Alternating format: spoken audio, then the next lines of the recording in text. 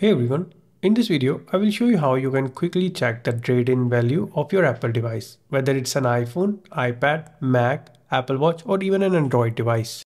This is super useful if you're planning to upgrade and want to know how much Apple will give you for your old device.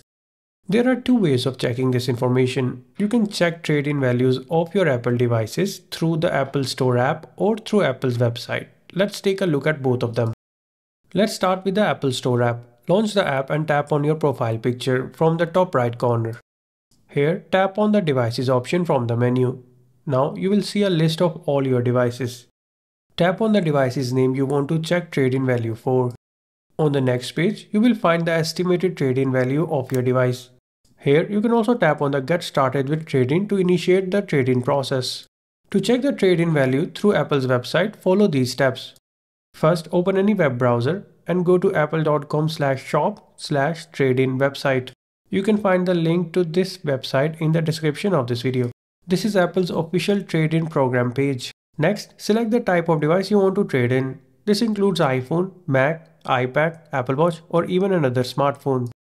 Now choose your exact model. Apple will then ask you a few questions about the condition of your device. For example, if the screen is working, if the buttons function properly, and if it powers on. Once you have answered those questions, Apple will instantly show you an estimated trade-in value for your device. You can either apply this credit towards a new purchase or get it back as an Apple gift card.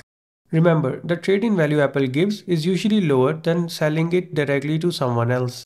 But the benefit is convenience, security, and being able to apply that credit immediately towards a new Apple product. And that's it. That's how you can check the trade-in value of your Apple device in just a few minutes. If you found this tutorial helpful, hit the like button and subscribe to iOS Hacker for more Apple tips and tricks. Thanks for watching.